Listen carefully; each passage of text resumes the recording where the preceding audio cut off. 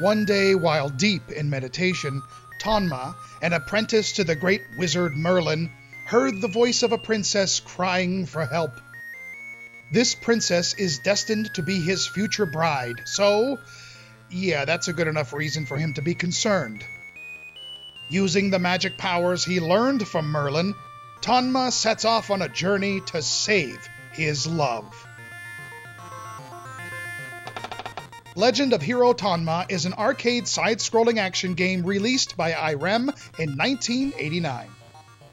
A couple years later, it was ported to the PC Engine in Japan, making its way to the American TurboGrafx a couple of years after that. It's an extremely late release and considered quite rare in America, so, as with Dynastic Hero, we better grab a glove here. We better use 2 gloves.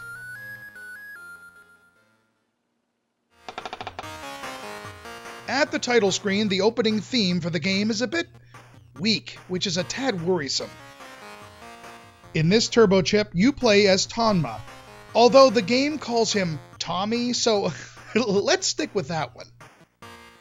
He has pretty typical platforming controls, with a simple shot utilizing button 2, and a variable jump with button 1. You can float down from these jumps by holding up on the control pad. Floating and shooting come in handy as well here, so turbo switch up.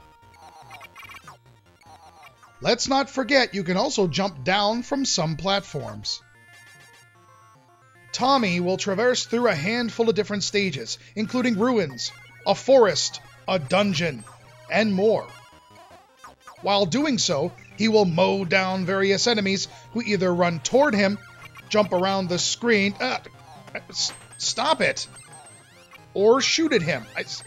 I said, stop it! These enemies respawn quite often and quite fast. Luckily, you can Mario bounce off their noggins for an additional attack, or to help with some height restrictions. Tommy also has to locate keys scattered around a stage, which are mostly just sitting out in plain sight, to open doors and progress.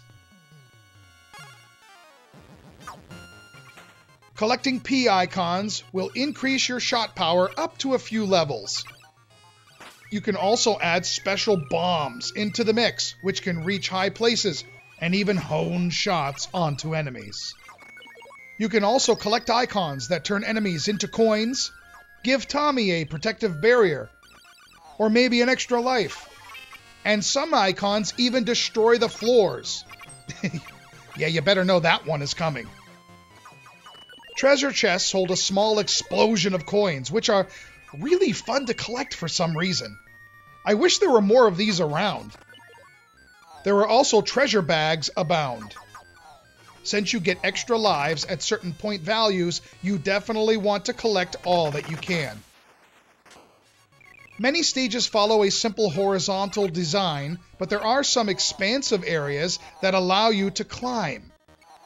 With that said, you can also skip some of the stage if you're clever enough. There is a boss at the end of each stage. After you defeat the boss, you get a quick cutscene before moving on, and, well, the text is hilarious. Young man, you better go back here. You must regret it later. I just love that. The graphics definitely have some nice color.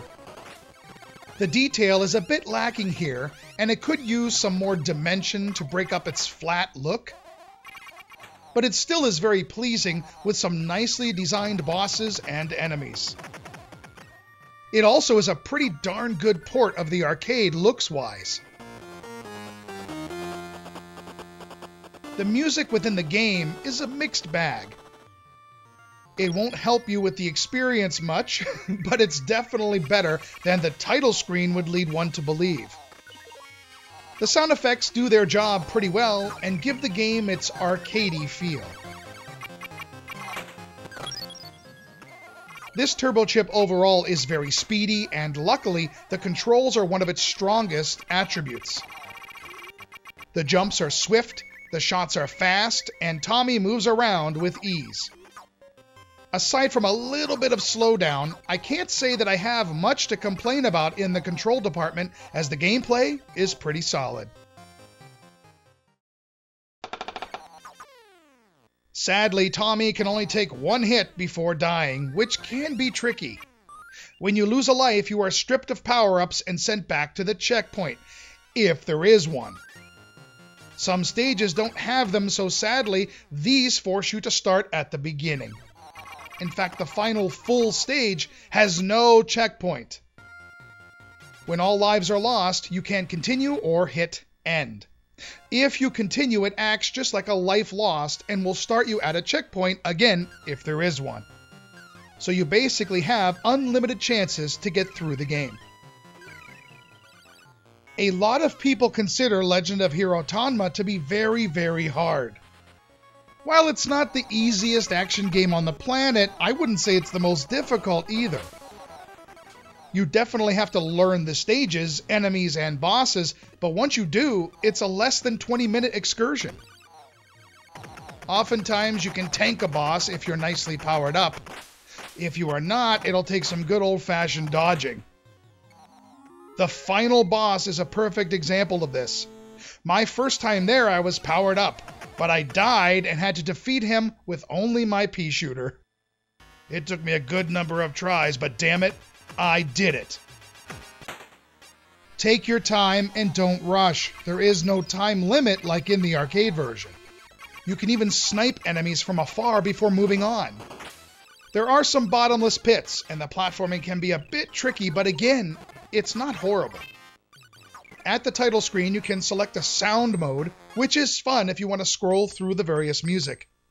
You can also select multiple players who will alternate plays through the game. And that is Legend of Hero Tonma.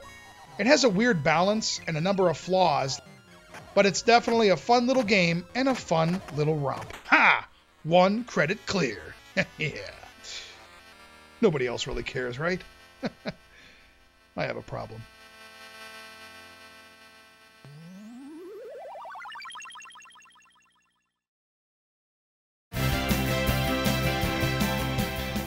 Legend of Hero Tonma is a pretty good arcade translation of a pretty good little action game. Of course, I can't recommend you go out and spend the money on it, but while it's a short experience once you have it mastered, it's quite a fun time, so if you can track it down, give it a shot. If you don't, ladies and gentlemen, you must regret it later.